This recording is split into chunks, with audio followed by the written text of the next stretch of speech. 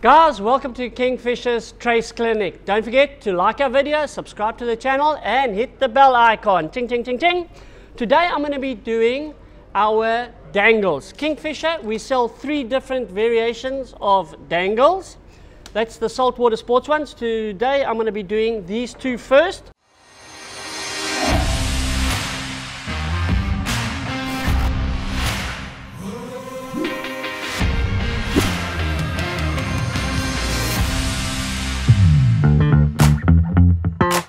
What we require is trusty side cutters, some quarter crimping pliers, some heat shrink, our number 1, and this is important, our number 1 mustard double crimp, okay, 100-pound carbon coated wire. I've taken it out the packaging, it just makes life easier. Okay, so all we want to do is take a big piece of wire. I'm just going to cut it over here. The longer you make it, the easier it is actually to work with. Throw that to one side. So this is a 100-pound carbon coated wire. This is number 1 mustard stainless steel crimps. Okay, so all we do, stick it in like that. Turn it around. Now give yourself some wire to work with. It's easier if you make it longer. If you make it too short, they're very difficult to actually work. There we go. So there it's gone through. Now to make it shorter in the length we want it to be, and this is going to be for the hook size.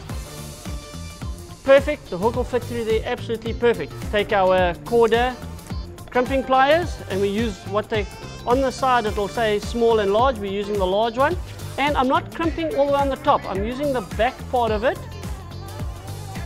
and just crimping down on it. So basically what you'll see is the top part is flared open and the bottom part is actually closed. Okay, now the second part, exactly the same. Stick it through, pull it down to where you want it to be. So if I want it to be quite a small one like that, that's where I pinch it with my fingers, take the rest of the carbon coated 100-pound, pull it. Now this is going to be the loop side of it that hooks onto your sinker. And we make it quite big, double the size of what the hook would be. And again, just take our quarter crimping pliers and just slightly more than halfway up, we just crimp, done. Take our trusty side cutters, cut the wire off, like that. Open our heat shrink.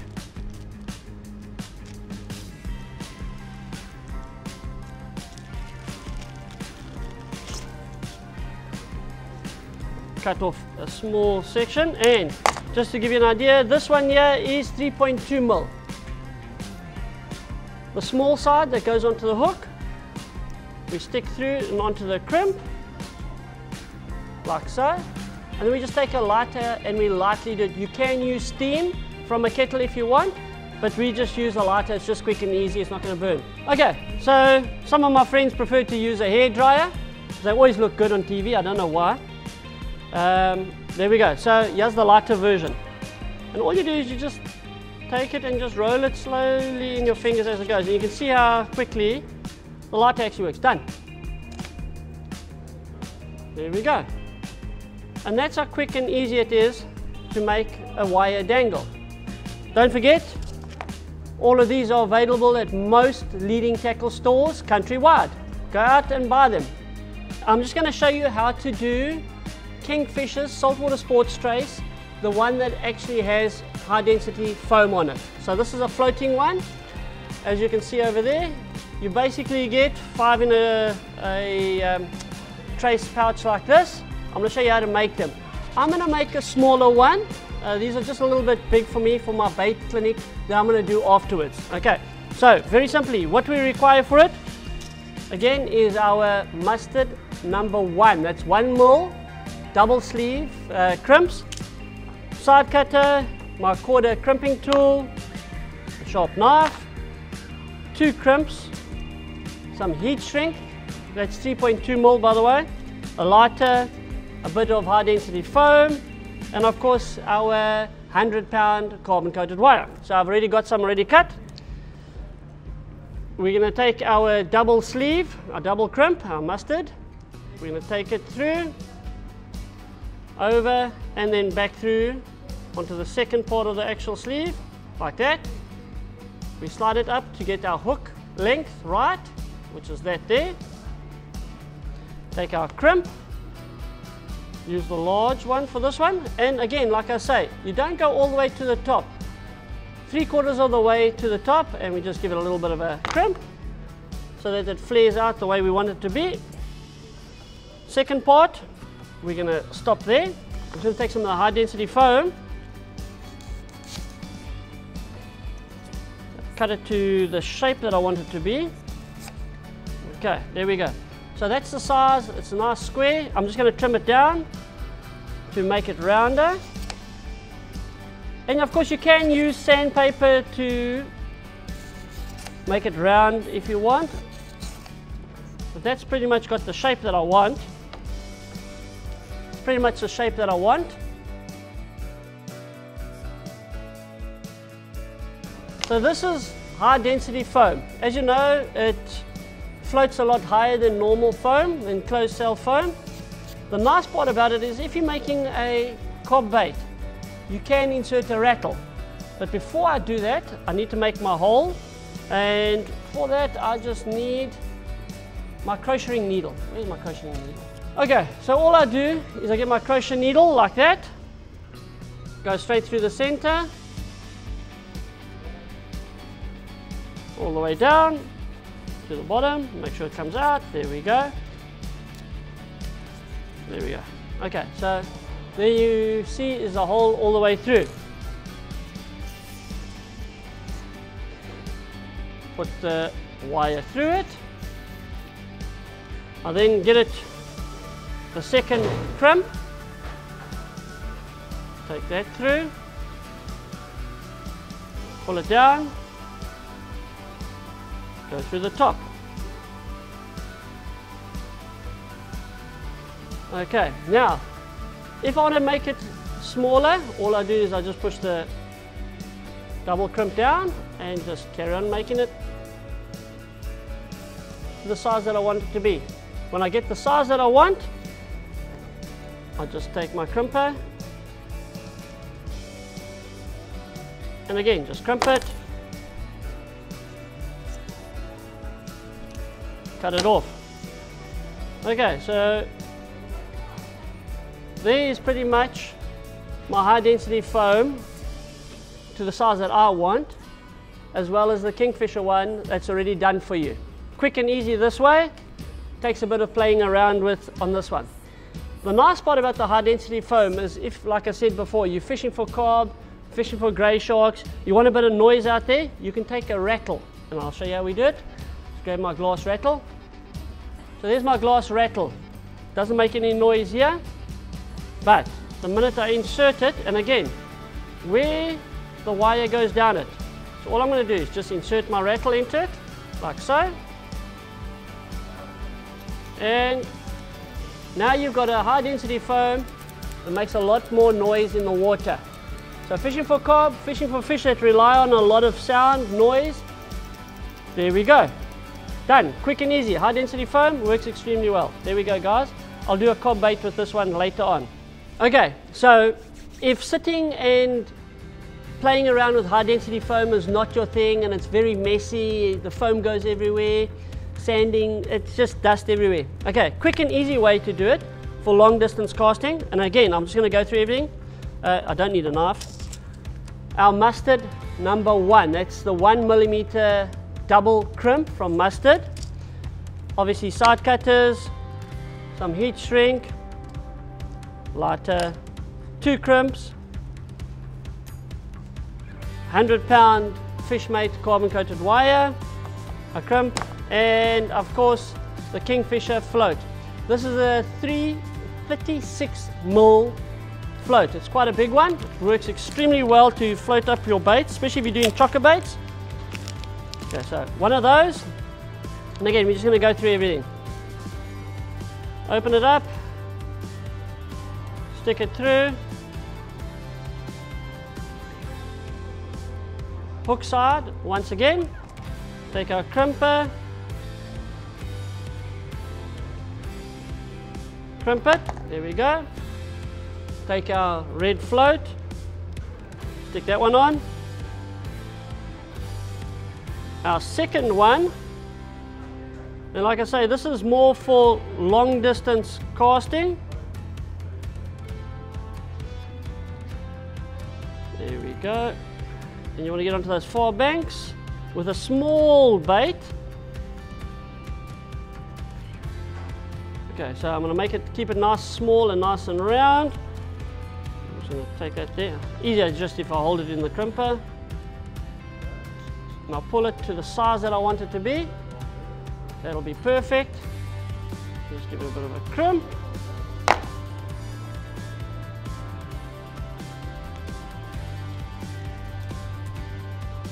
Cut it off.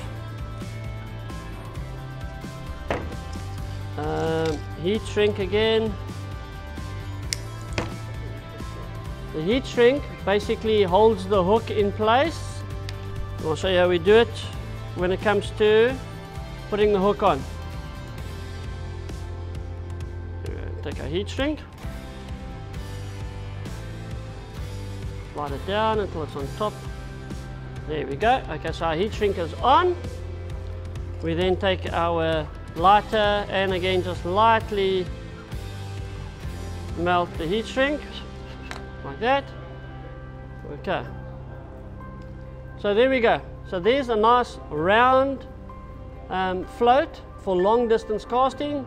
You've got the heat shrink that you can stick through when you put your hook through it.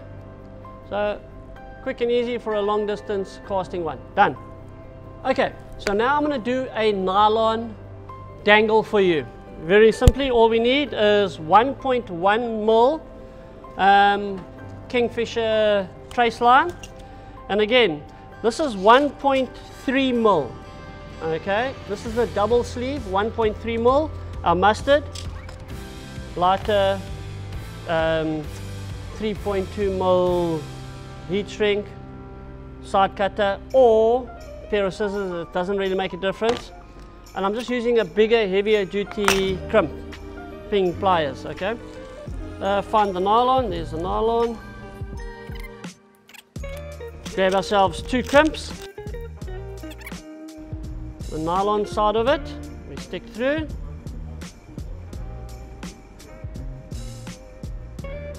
There we go. Pull it to the size of the hook that we want. And the smaller you can keep the loop, the less chance you have got of it actually coming off. But the minute you put the heat shrink on it, doesn't matter. But there we go. So I like to keep it quite small. Take my crimping pliers, crimp it in the center nicely.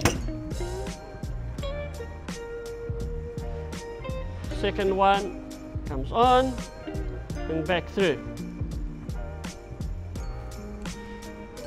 You can pull it up to the size that you want it to be, so that's more than ample. Okay. And again, just crimp it.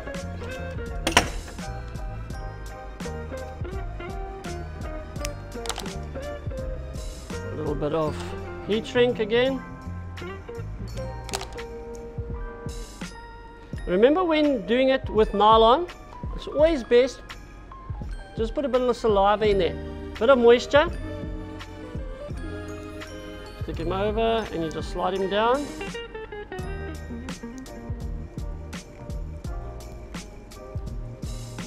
There we go.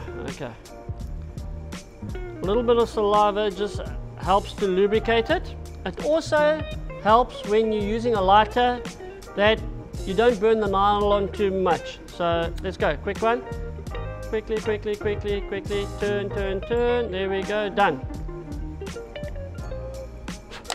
Okay. So there we go. That is the basic nylon dangle. I'm going to show you 3 variations of it. That's the first one. The second one, we go on to using a welded arm. The reason we do that is this one over here sometimes starts to fray when the sinker is actually applied on it, and it actually pulls down and doesn't go back to its original shape. So long distance casting, we start using our solid rings. Let's grab one quickly. This is a size 5 solid ring, available from the Kingfisher, of course. We go on to opening this again. Grab 2 of these. Okay, here we go. Straight through. Slide down for the hook. Crimp in the center of it. You'll see it stays flared on both sides. Second chance. Second crimp. Don't forget to put your solid ring on.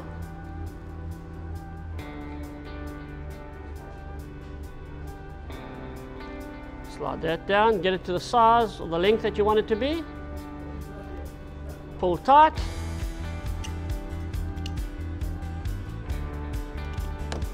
And cut it off. Okay, here we go. Our mustard scissors. Okay, so very quickly, there's one with a solid loop on it, a solid ring. That will release every single time. This one here sometimes actually holds on, so you're going to be very careful. If you don't want to throw far, use this. If you want to throw further, where you're worried about it actually coming off, use that. Now, you can sit there and put foam on it and pack it nice and easily. What I like to do is to use, again, our Kingfisher floats.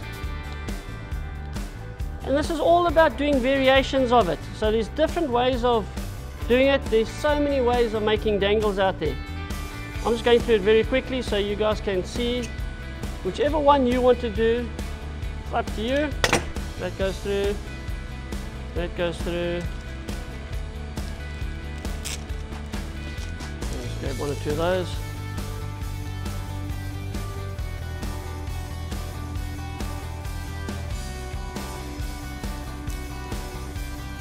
And guys, this is how quick it is to make. You can sit there in front of the TV, get your daughter to help you, your son to help you. It's fun. There we go. I'm going to make it a little bit bigger one because I'm going to do the bait demonstration later on with this. So I'm going to use this one quickly. There we go.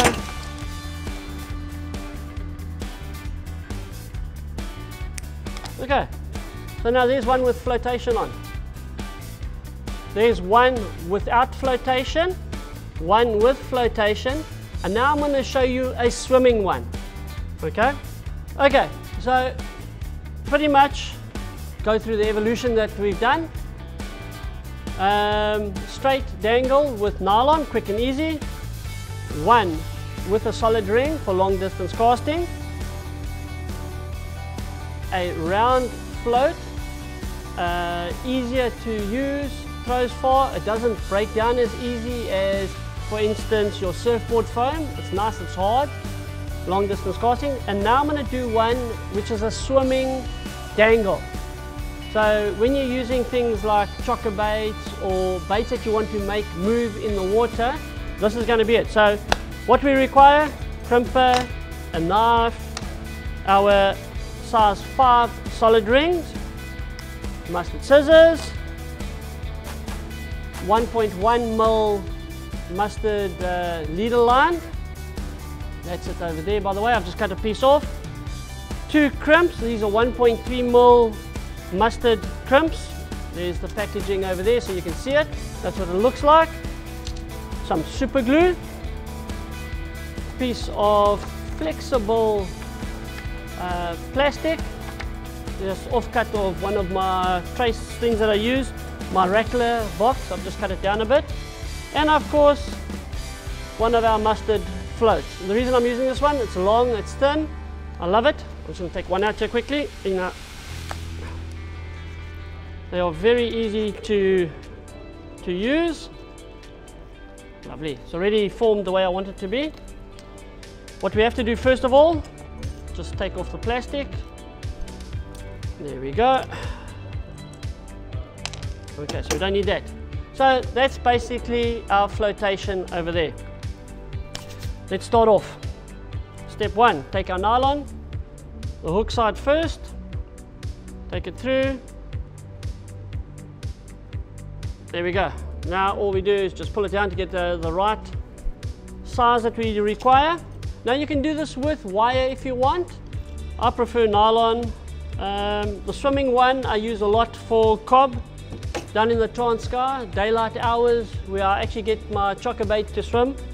So there we go, there's the first part of it. Second part, attach your thing on it, sorry. We take that part of it, sorry guys, stick that through, that goes through the back. We just force it back into it so it doesn't come off. The top part of that same one, we just go like this, stick it in. Okay, so we've basically got both of those pieces together again. You can use glow in the dark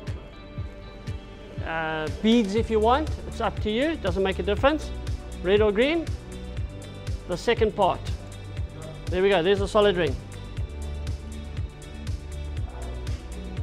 There we go.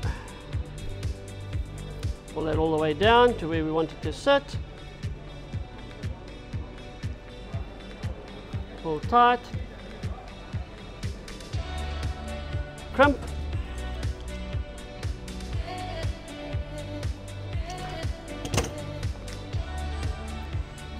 Okay, so there we go. Now we're that far in our demonstration. Now what I'm going to do is I'm going to put the living lip on it. All I do is take my plastic, give it a bit of a cut to the shape I want it to be, and the size.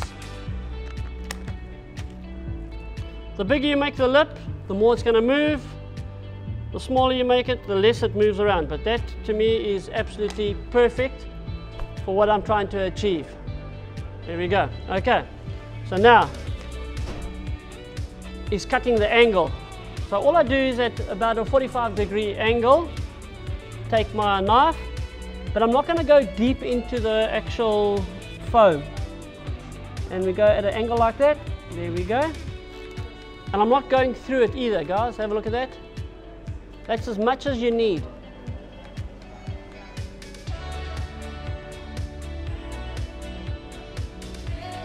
Okay, done.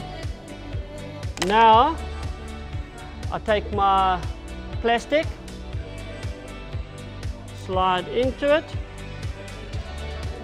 just make it to where I want it to be, which will be pretty much at that angle there.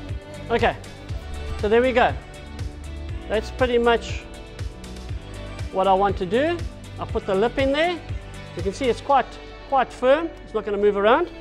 But to keep it in place, a drop of super glue on each side, and it won't come out, I promise you now.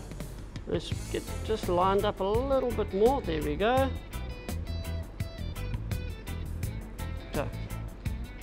And it doesn't have to be perfectly lined up, it just means it's going to move to either the left hand side a lot more than it does on the right, so it's quite nice. I'm just going to show you again, just dropping a drop of super glue that side of it, put it down, there we go, put my glue away, and we'll give it a couple of seconds to dry, and that will be my swimming dangle. And I'm going to show you later on how we actually bait that up for cob. Done. Done. Okay, so now we've got the 3 dangles. We actually got 4 dangles. Okay, so the one without anything on it, the standard dangle, the one that we can clip and throw 1.5 miles. We've got a floating one with a hard foam on it, and of course we've got our swimming one. And don't forget, we've got our rattling one. There's our rattling dangle. Now I'm going to do the Dacron one. A lot softer, lot more movement. I'm going to show you how we do that one. Let's sort that out. Okay guys, now I'm going to show you how to make a simple soft dangle. In other words, a Dacron dangle. 130 pound Dacron that we use. Soft float, optional. You don't have to use it, but I always like to use a bit of flotation in my bait. Some number 15 wire doubled, and of course a number 5 solid ring, pair of mustard scissors for cutting, and a crochet needle if I do need it. Okay, to start off with,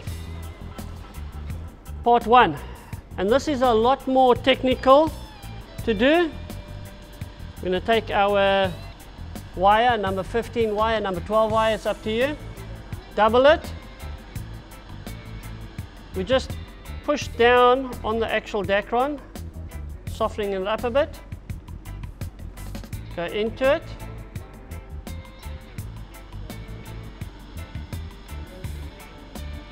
and depending on how far in I want to go, we just take it out like that, go back around the top part of it, there we go, and we just lightly pull it over. So that there is pretty much where my hook's going to go through. I can make it slightly bigger if I want it to be, just by pulling it out. So there we go. So my hook's going to go through that part of it. I'm just going to take a lighter quickly and just melt this side.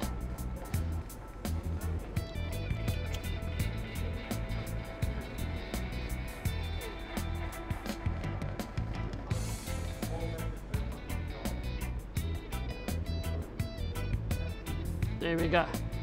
Okay, so that part of it is done. I'm then going to take, again, I can use this, I can use a crochet needle, doesn't make a difference, through the foam if I want to, but before I do that, I'm just going to form it. I don't like it square, so I'm just going to trim it off a bit.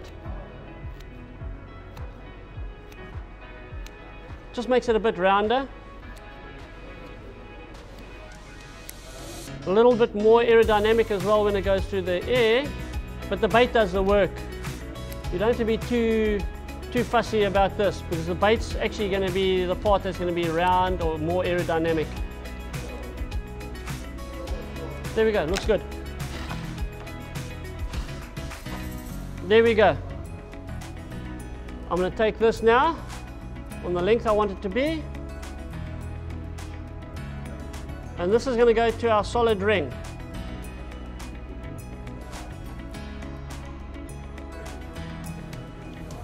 And we're just splicing the actual braid all the way up the top. Take our solid ring, stick our solid ring over it, like so. Back through, and we're just going to slide that over the actual braid. Pull it through until it becomes tight. There we go. Take our braid scissors, cut it off, pull that into it. So there's basically our dangle made without any flotation on it. The hook's going to go through there, that's going to clip on. It's very soft, very supple. You can throw it a country mile the way it is. But, like I say, we're taking our foam, our float now that we've full shaped to the way we want it to be. Take our crochet needle, take it through, put that through there, pull it over and onto it. Okay, so now there is our foam on a soft dangle. And I'll show you how we shape this bait for fishing, again, for cob, for sharks, for whatever it might be. Preferably not sharks, because obviously it's Dacron, but we use it a lot when the sharks are feeding. The grey sharks are very finicky. I'll show you how to do that afterwards. Okay, so now I'm going to show you how to do a wire dangle. Very simple, you can use anything. Number 9 all the way up to number 15. If you go over 15, your fingers are going to be strong. I'm just going to use number 14 here. This is American fishing wire. Our toothproof wire, there we go. I need a pair of pliers and round nose pliers. Okay. Quick and easy. Haywire twist. Simplest way of doing it. Haywire twist. Here we go. So we make a standard loop in it. I'm just going to cut the wire quickly to the length I want it to be. Let's just make it that length. There we go. It's always easier to work with a big piece of wire than a small piece. Okay, so there's our haywire twist starting off, and 45 degrees. Very important to keep those pretty much at 45 degrees when you're doing it 2-3 times. You don't need to do more than that. You then take the arm, the tag end part of the arm, and you're going to wrap around 4 times. There we go. 1, 2, 3, 4. There we go. So that's wrapped around 4 times. Now to break it off, all we do is take this tag end, bend it back to right angles. If you have a look at it there, grabbing your fingers, and you just go backwards on it. There we go. So it breaks off nice and clean. Very simple, very easy. Whatever length you want it to be, let's say you want it to be, and I'll do a short one because I always like smaller dangles. Let's make it, say, that length. There we go. Made the loop. And this is the part that's going to go into your sinker. Round nose pliers have a very small area there and a very big area. So it's always better to make it slightly bigger for the sinker part. So you can see it's further down on the actual round nose pliers. And then we just do, there we go. Take it out, grab our normal pliers, and again, just 3 times around, 1, 2, 3, and then we're doing this, 90 degrees, 1, 2, 3. Okay. Now, unfortunately, sometimes the fish pull the bait off. To stop that, all I'm going to do is just leave a little bit of a burr there. So you can either cut it if you want. I like to just do this, just a little trick. Take it like so. Take your side cutters. So I like to leave a little bit of an arm on it. It stops the fish from pulling the bait off. Okay, there we go. Wire dangle, quick and easy. Guys, go out there and make them. They are so easy to make. Another little trick is just to, because you don't like it round, I like it a little bit of a point on it. It just helps the hook to sit a bit better inside it when it's actually on your actual bait. So all we do is we just take our piece of heat shrink, cut it like that, and that's 3.2mm heat shrink again. Slide it on, take our trusty lighter, there we go, done. Any excess that might be sticking out, you just cut it off, and there we go, guys, quick and easy. Guys, if you like what you've seen here, don't forget to hit the bell icon. All these traces, all these dangles that I've made here, I'm going to be doing the bait part of it next week. So stay tuned.